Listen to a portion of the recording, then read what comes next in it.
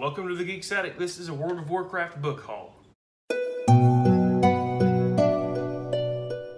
I have reviewed this first book, so it should be no surprise that I own it, but I just wanted to, make it official.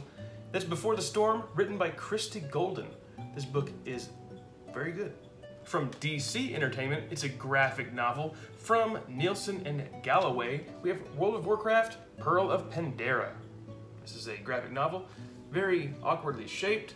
Don't really like that. I wish they would have just done the normal book, like that, like that, whatever. Just gonna sit weird on the shelf.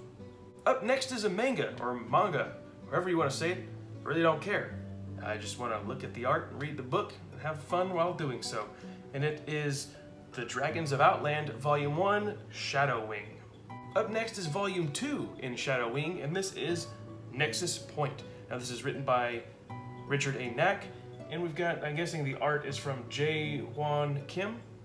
And the last book I'll show you in this haul is Warcraft Archive. We've got 4 stories: Day of the Dragon, Lord of the Clans, The Last Guardian, Of Blood and Honor. Now the authors involved are Richard A. Knack, Christy Golden, Jeff Grubb, and Chris Metzen. And that'll do it for this video. Hit that thumbs up, subscribe so you'll be notified when I post more videos. Check out thegeeksaddict.com and all social media at The Geeks Addict. Have a good one.